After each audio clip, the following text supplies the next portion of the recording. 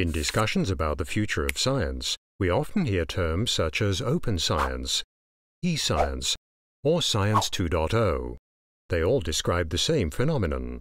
To do their jobs, scientists are increasingly using the World Wide Web. But what does that mean in day-to-day academic work? Take Ellen, for example. She's writing her PhD thesis in physics. Planning her research and choosing her measuring instruments are things she likes to discuss with her fellow students. In his day, her supervisor, Rick, had to attend workshops for that. Travel and accommodation cost him a lot of money. Using online video conferencing via Skype, for instance, Ellen avoids these costs. Ellen is working in an international project, so she often has to share datasets with her colleagues in France, Britain, and Poland.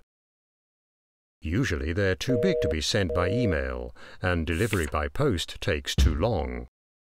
But special web services such as Dropbox allow Ellen to share her data online.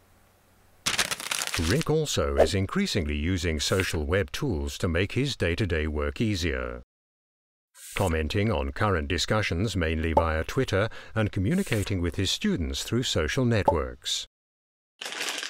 Whether Twitter, Facebook, or Skype, Science 2.0 means that everyday academic work is becoming ever more digital. Professors no longer restrict themselves to scheduled tutoring appointments.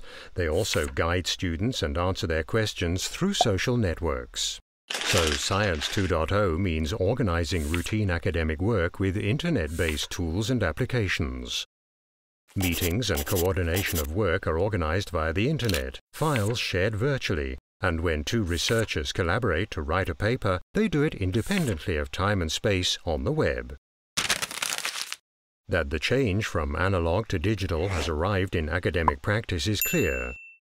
But what are the consequences? How is it changing the working habits of researchers?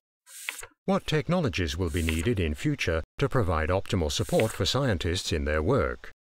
How will this development affect academic quality? Science 2.0 is happening now, but the impact of this phenomenon on libraries and the research environment has yet to be investigated.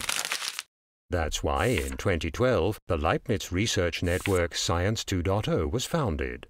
You can find out more at www.leibniz-science20.de. Look us up.